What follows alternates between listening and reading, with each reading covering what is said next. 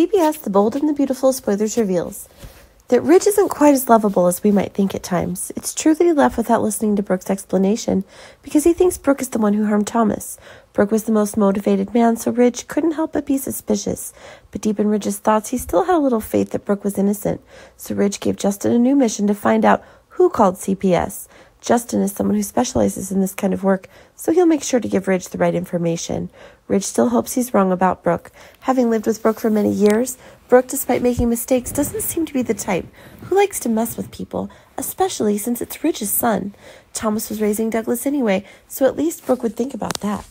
Eric seems to have been so busy with work and family problems that he forgot one important thing. It was not until Pam asked Eric Eric was startled to realize. Pam wonders why Eric didn't marry Donna. The two of them have been back together for a while, but nothing has happened yet. Perhaps every woman wants to hold a luxurious and splendid wedding. So did Donna, but Eric never heard her mention it.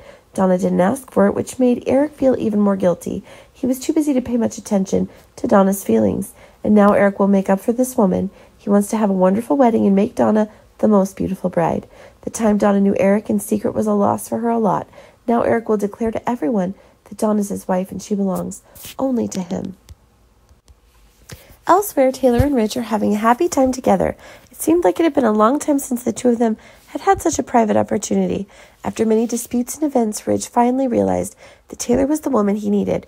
With Taylor, Ridge always had a sense of peace. Not like Brooke, problem after problem would arise throughout the day. Ridge and Taylor this time decided to have a romantic date in the woods. It would be the most private and comfortable space. Ridge, of course, prepared everything, then informed Taylor. They will stay together for one night while in the woods. Ridge was also prepared tents and full equipment. It was a great date with both Ridge and Taylor. They were as happy as if they were dating for the first time. In that moment, Taylor and Ridge forgot about the events of the past. The two enjoyed the most genuine emotions.